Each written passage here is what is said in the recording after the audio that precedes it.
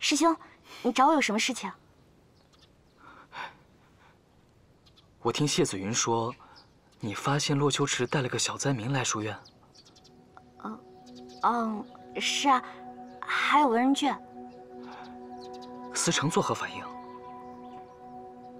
思成特别生气，还当众指责了骆秋迟一番。大家都说，思成还有博士他们，特别欣赏骆秋迟，恨不得把他当成关门弟子。这回看骆秋迟还怎么生气。思成可否要将他举报？那倒没有，他只是说让他们赶紧把孩子送走。师兄，你笑什么？我笑，思成果然还在护着骆秋迟，想必在他心中，骆秋迟才是他最得意的门生。才不是呢，你才是书院第一人。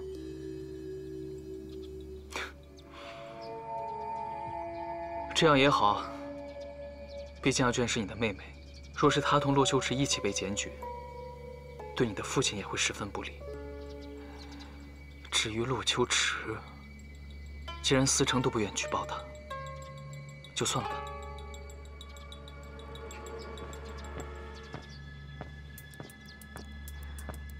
只要骆秋迟还在书院一天，师兄就不会开心的。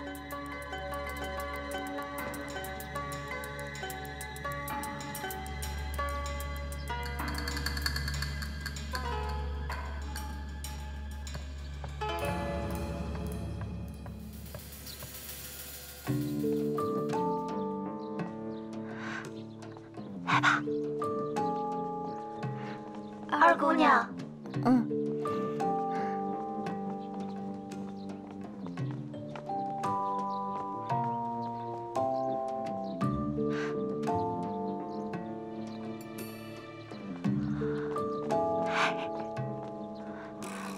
没人了吧？走，快走！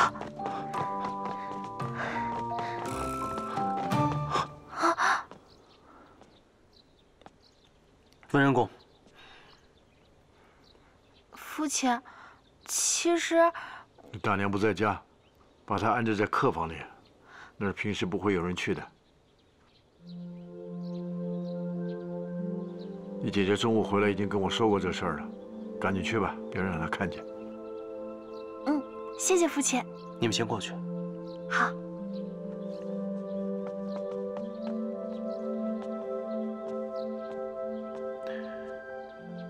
文人公，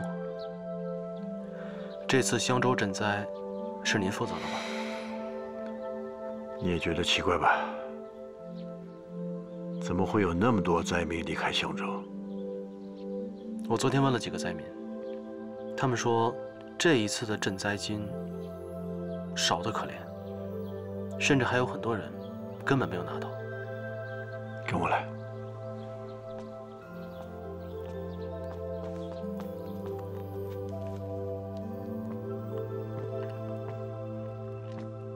自从你们告诉我追杀令和假文书之后呢，我就格外多了份心眼儿。这是我亲自签署的赈灾款拨款文书，上面还有国库官员的章，款项出库后，我还亲自去查过，一分不少。但到后面，它就是少了。你有何看法？看来这个问题啊，就出在出了国库之后，此事到底是由谁来管理？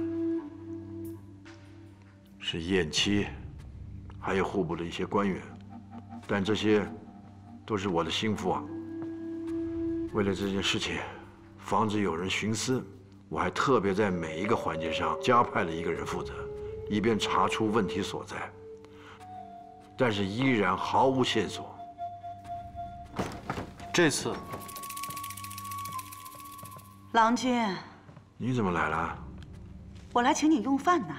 哦。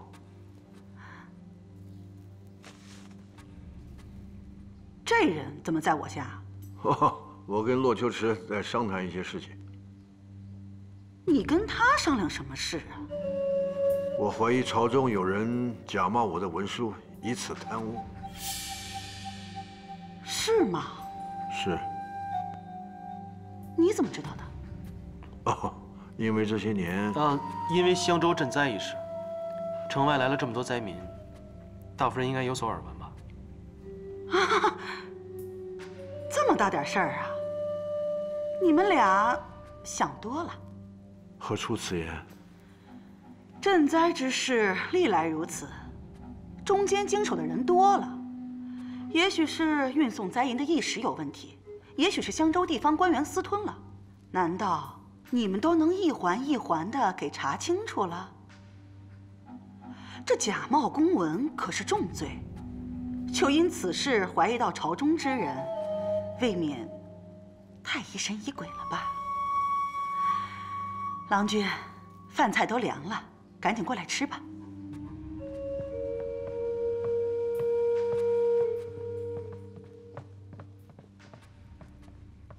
夫人这么说的不无道理啊。确实不排除此事与之前的事没有关联。哦，对了，为何不让我告诉夫人？难道你怀疑我夫人？万万不敢。只是作假之事事关重大，人多嘴杂，还是越少人知道越好。嗯，好。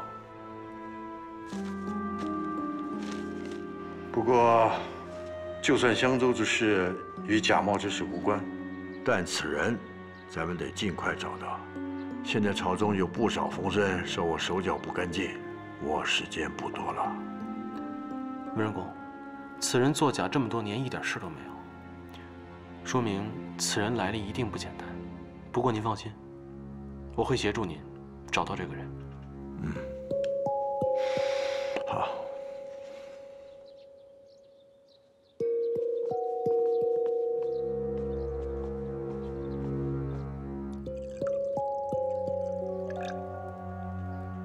再说一遍。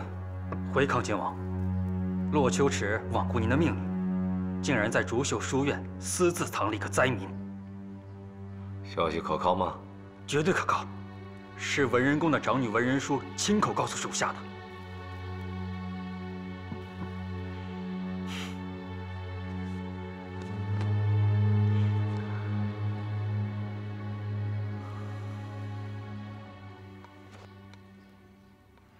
来，小湛，啊，乖乖的把药喝了，过不了几天啊，你就痊愈了。来，再来一口。怎么办呀？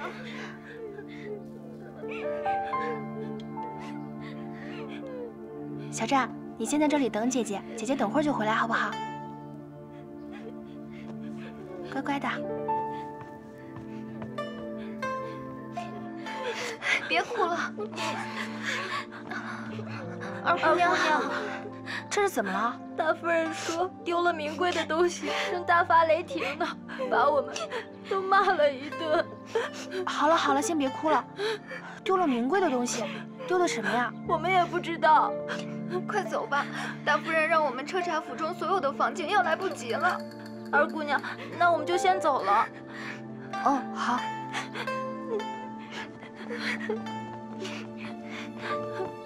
哎呀，真是怕什么来什么。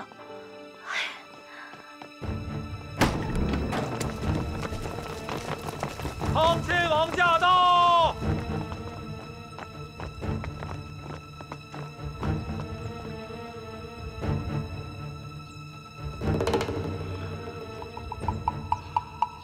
来人，在，把駱秋迟给我揪出来。是，跟我来。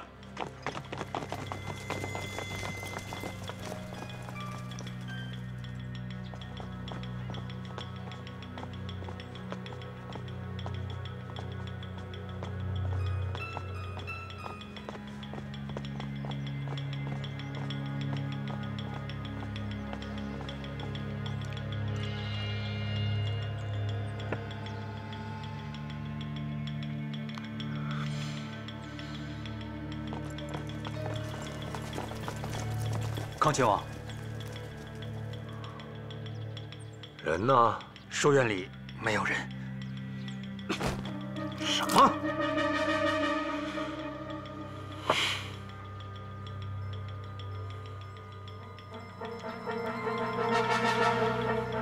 别急啊！谢谢哎，大家都别急，好，都别急啊，都有的，都会有的啊！收广告，完都广告啊！能再多点我点。好，快点啊！谢谢啊，谢谢，谢谢。哎呦，谢谢啊！别着急，别着急啊，馒头还有，駱秋迟还有啊，粥也有，谢谢啊，排好队，排好队，别急啊！大家怎么都来了？听他们说是为你们而来的。我们？去看看吧。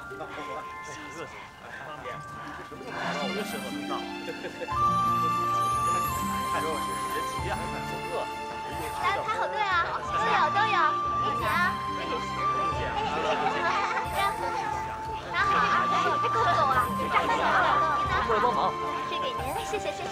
给。拿好啊！大家排好队，排好了，来这边排队。是的啊，不要紧，都有的，大家都别谢谢。着急，每人都有，别着急啊！一个来。大家别着急啊！岂有此理！岂有此理！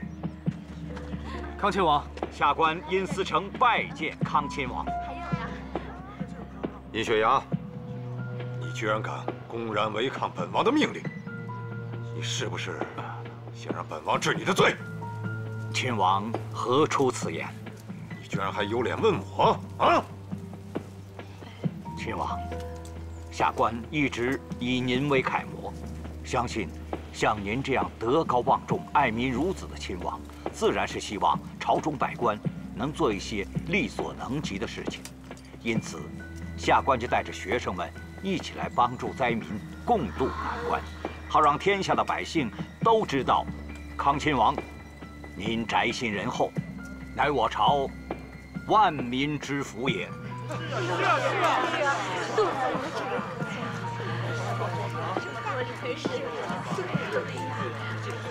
万民之福啊！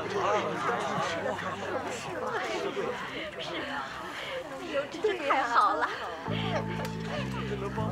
在下駱秋迟，替诸位百姓多谢康亲王宅心仁厚，体恤民心，劳心劳力，自掏腰包购买米面1000担。多谢康亲王。乡亲们，康亲王让本将领兵保护大家。康亲王英明。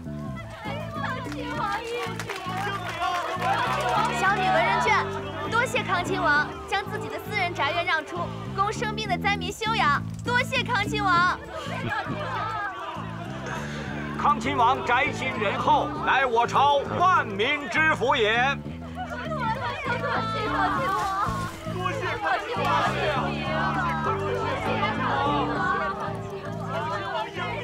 走，去。恭送康亲王。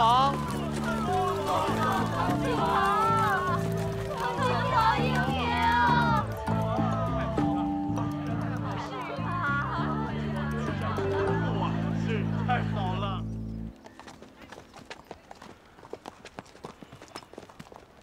康亲王，駱秋迟方才说的米面1000担，到底买不买？买。那原先安排的守城士兵是不是该撤了？撤。那您的宅院，你给我闭嘴！去。康亲王，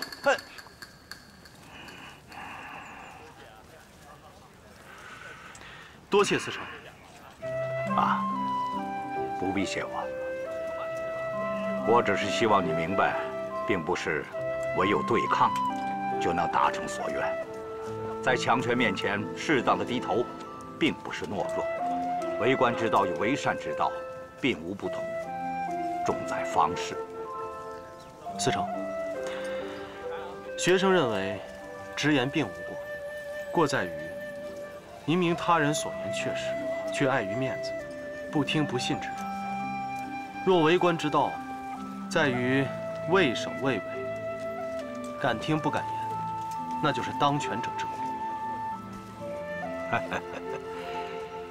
你还年轻，像你这样横冲直撞，虽然也能闯出来，但是若成大事，切不可感情用事，更不可随着自己的性子来呀！啊，去忙吧。谢司城。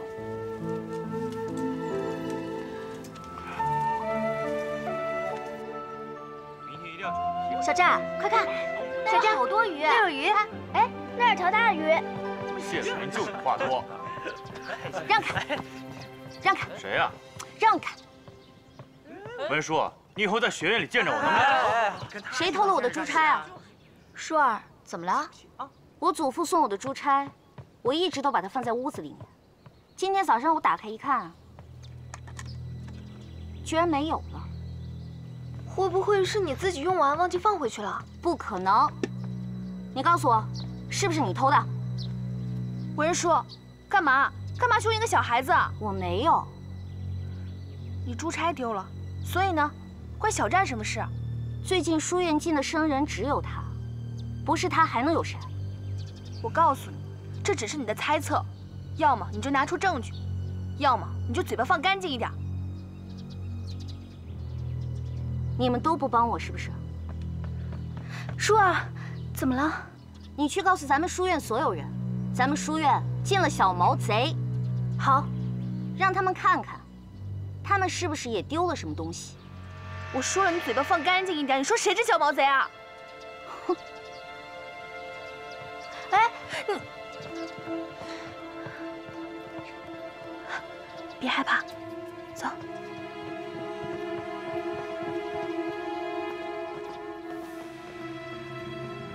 我玉佩丢了，我说的没错吧？哎，你们都丢什么了？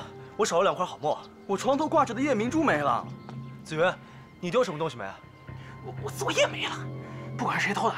哎呀，谢谢你。我们东西也都不见了，镯子也不见了。对，我的发饰也不见了。所以，这说明什么？说明书院进了小偷。没错。那你至于是谁，我会查清楚。凭什么由你来查？你一定会包庇他的。如果我查不出来的话，东西我来赔。他赔得起吗？就是秋迟。小猴子，小战，我们走。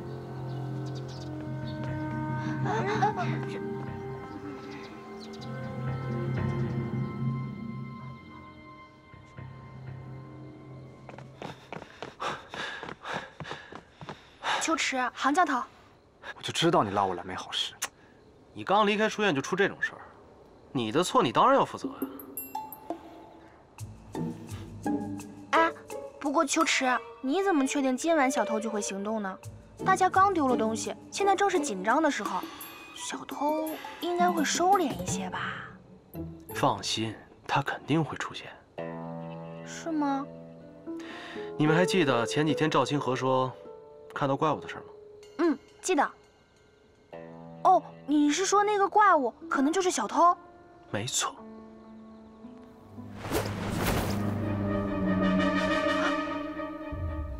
走。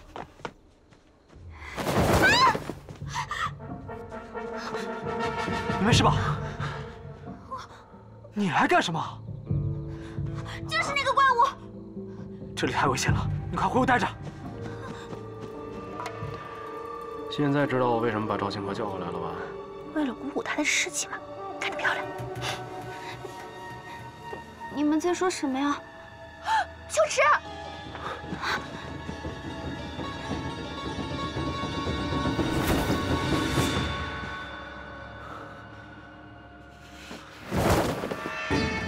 这边。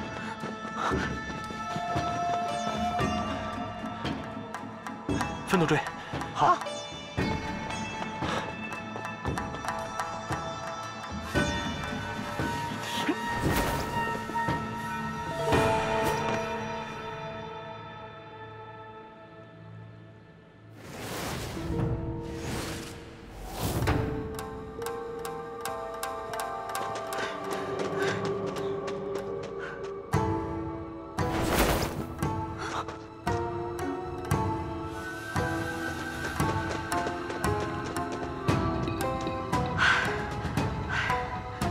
不见了。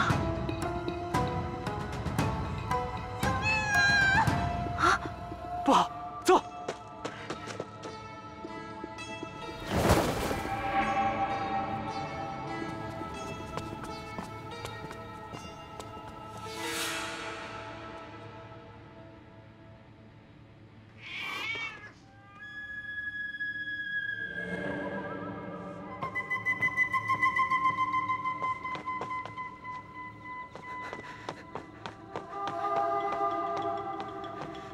清河，你没事吧？我没事。清河，没受伤吧？我没事。刚才那个怪物有没有袭击你啊？没有。那就行。就是把我吓了一跳。真的？我觉得不对，那怪物应该是想要害你，看我们来了就跑了。是吗？所以你真没事？我真没事。那就行。没事了，没事了。吓死我了！没事就好。秋迟，秋迟，这是什么呀？我玩腻了。啊！出来！出来！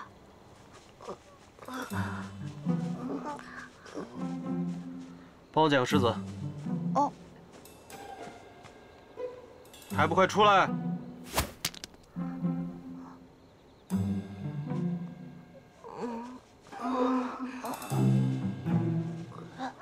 应该还有。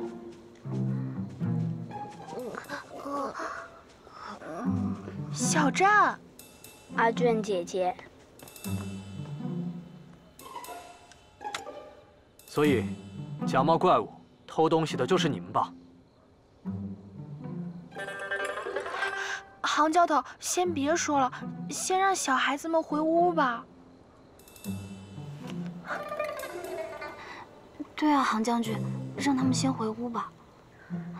快走，快！先回去。等等，总算是给我们逮到了。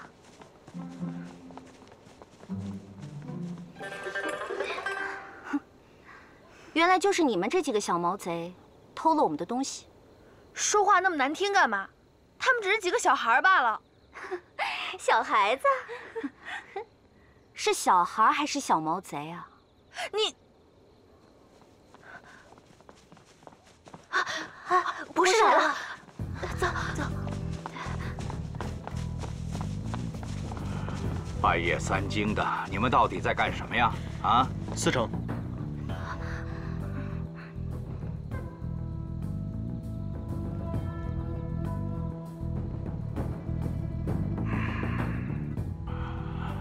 你们先把这几个孩子带回教室再说。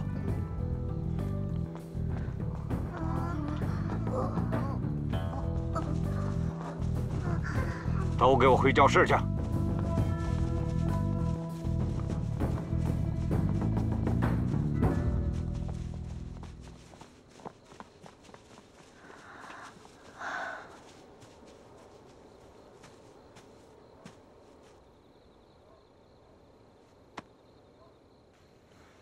小子，你早就知道了吧？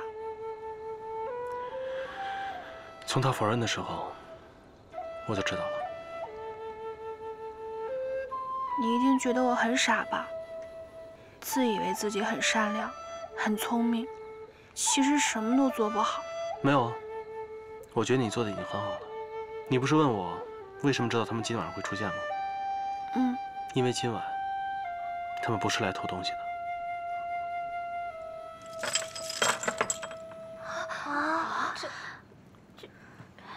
我的珠钗，这不是我的珠子和手镯吗？对啊，是小孩子呀！天哪，他们真的是小偷啊！是吧？四成，难不成真的要把小战送到官府吗？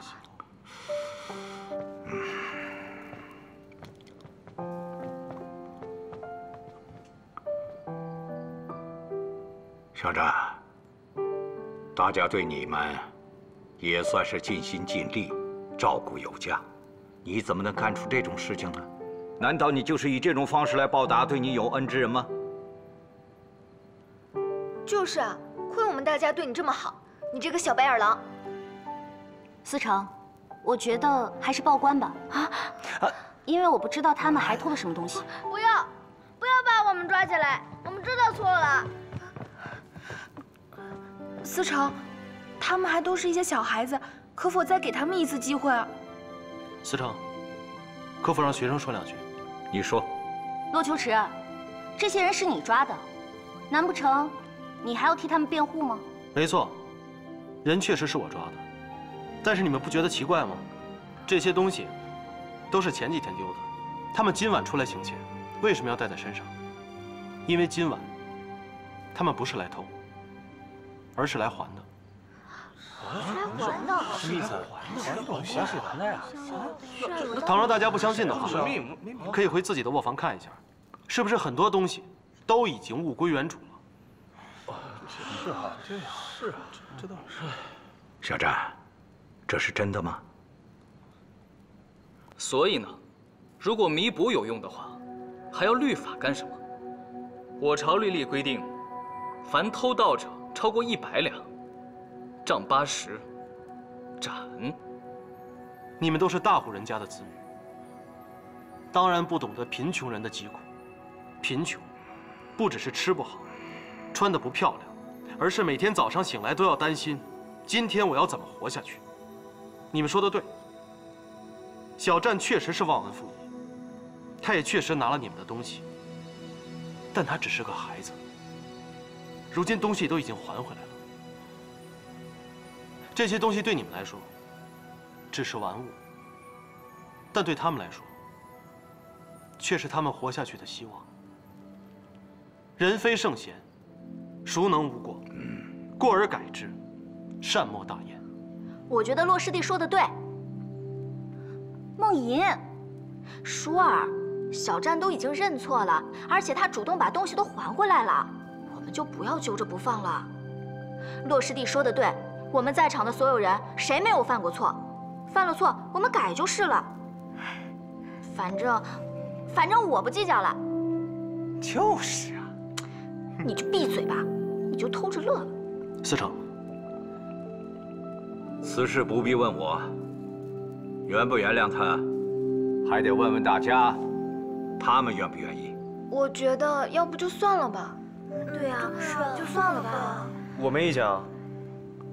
对啊，早点弄完，早点回去睡觉吧。舒儿，你说呢？我不要。说，哎，好了，都这么晚了，大家都回去休息吧。至于谁少了什么东西，明天一早让小战自己把他送回原处去。骆秋迟啊，小战就由你来监督，明天一早必须把所有东西物归原主。学生明白。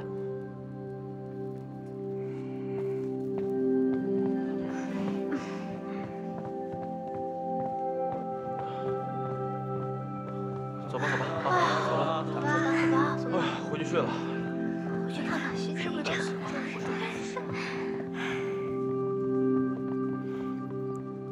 谢谢卷姐姐，谢谢秋迟哥哥。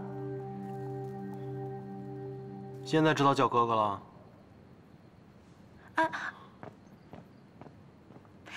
没事儿，你别看他平日里凶巴巴的，其实心里啊可疼你了。那我们也回去吧。走。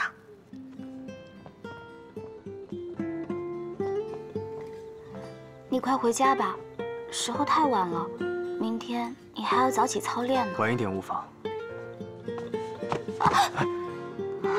怎么了？我脚好像崴了。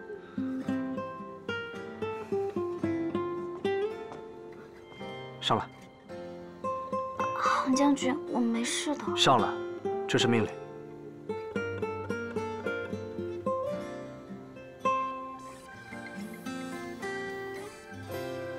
刚好遇见了你，下了雨，不担心明天的路会有多远，多担心。只是往往最好的都留在最后，要下酒席才是最美的开始。遇见了你，在路口，不担心向左向右的曲折多安稳。清河，只是往往最后的都是最好的。遇见了你，才是最美的开始。杭教头，清河。睡着了。你就这么一直背着他呀？怎么不把他叫醒啊？累了一天，好不容易睡着了。那怎么不进屋啊？在这一直站着多累啊！这里是女眷院舍。行吧，那把它交给我吧。来。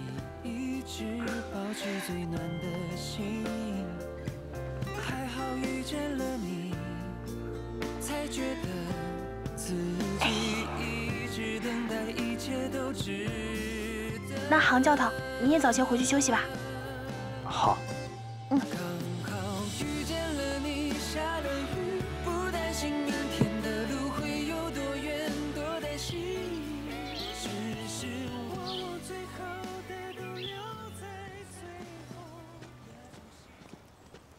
除了书院以外，其他我偷的东西全在这儿了。偷这么多啊？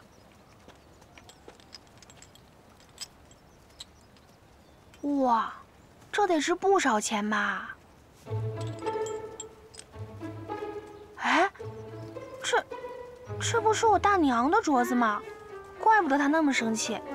哎，你个小兔崽子，偷东西居然偷到我们家来了！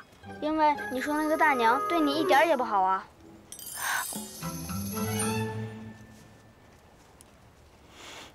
臭小子！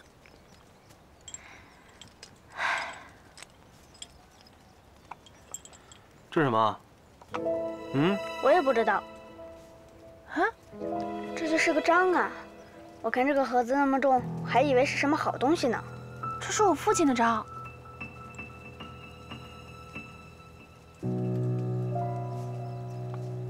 从哪儿偷的？我也不记得了。你们俩要离开都城。啊！你那个姐姐什么脾气你不知道啊？做事心狠手辣，万一再搞出什么幺蛾子呢？可是他们能去哪儿啊？东夷山。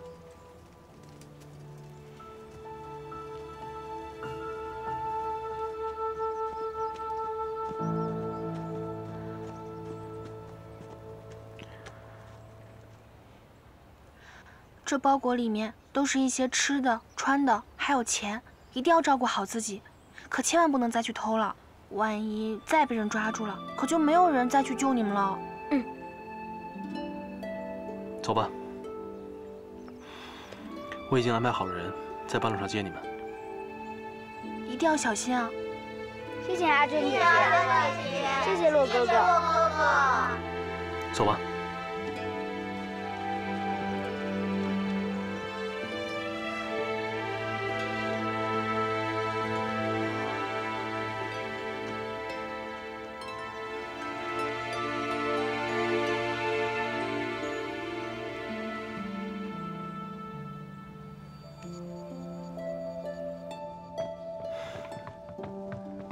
父亲，温仁公，您这是要进宫去啊？3日之后啊，陛下要在环丘为襄州的灾民祭天祈雨，我得去帮着你。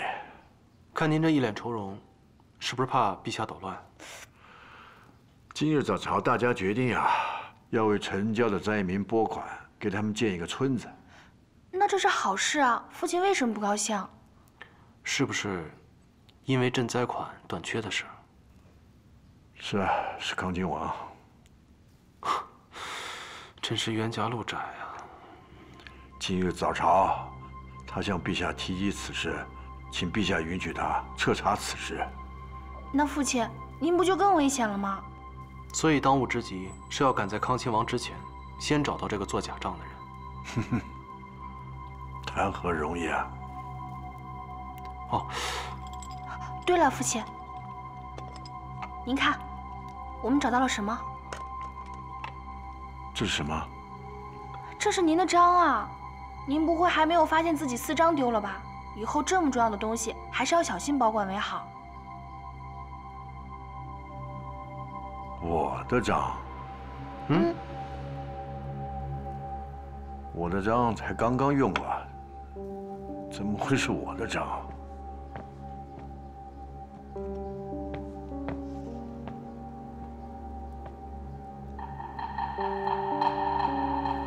天哪，怎么会有2枚一模一样的章啊？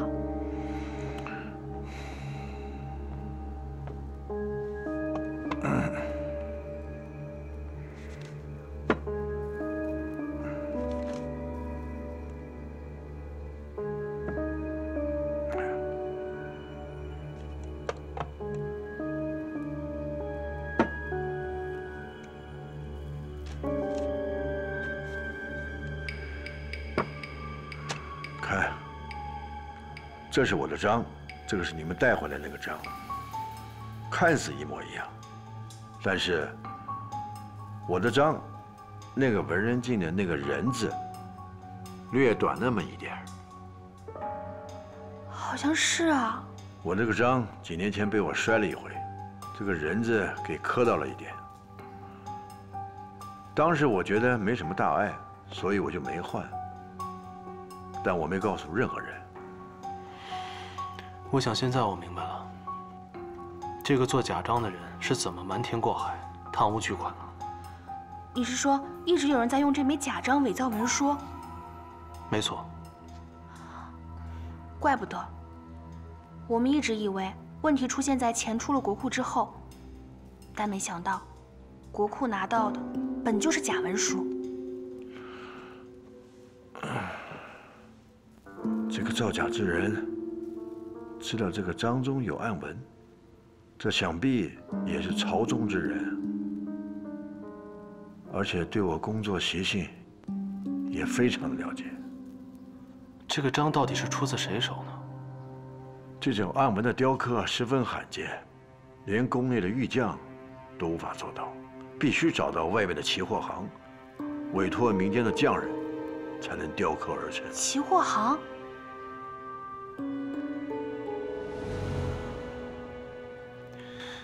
看来要去再见一回老冤家了。你确定这样就可以了？如果你在大街上看到我这样打扮，你能认得出来我？不管你打扮成什么样，我都能认出来。话说，我们这乔装打扮打探消息，真的是要比考试的次数还要多。那是因为坏人实在太多了。而且考试真的很讨厌，比起考试，我宁愿每天出来打探消息。那我们继续说坏人吧。夫人。好的，郎君。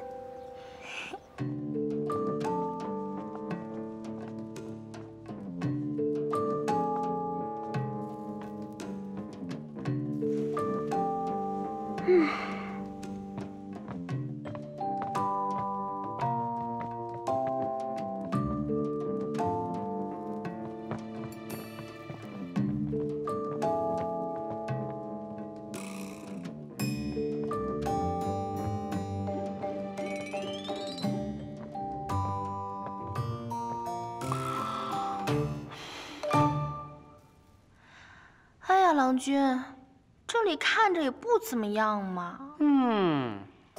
两位贵宾欢迎光临，想要什么尽管提，我奇货行都能满足您。哦，是吗？是不是我想要什么，你都有的卖？这上到天上飞的，下到水里游的。我这儿还有一款新罗香膏，既能美白润肤，还能除痘去痣。终身受用呢。那我若是想打探一个消息，你能告诉我吗？只要您的钱袋够大，什么消息都有。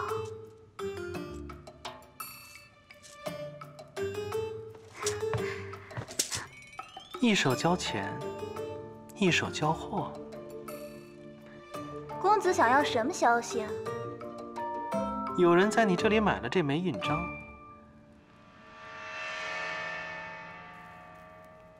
我想要他的身份。稍等。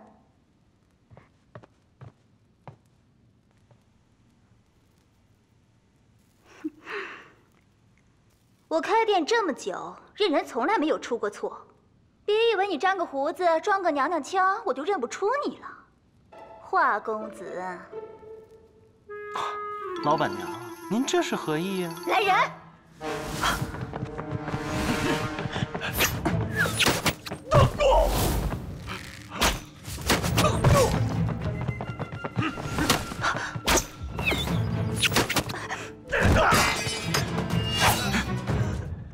这开门做生意哪有打客人的道理？再说了，你以为只有你有帮手？我也有。我开的是期货行，又不是梅花内。你三番两次的来，只问消息不买东西，还不给钱，哪有你这样的客人啊？哎，看你找杀手的眼光，幸好你开的不是梅花内。你甭废话，抓紧告诉我，不然刮花你的小脸。我说。梨花开，梨花开，风中翩翩飘满山，千里外，千里外，他还是否在等待？风儿啊，你轻吹，慢慢吹动它发梢。细雨啊，你慢下，别打湿了他脸庞。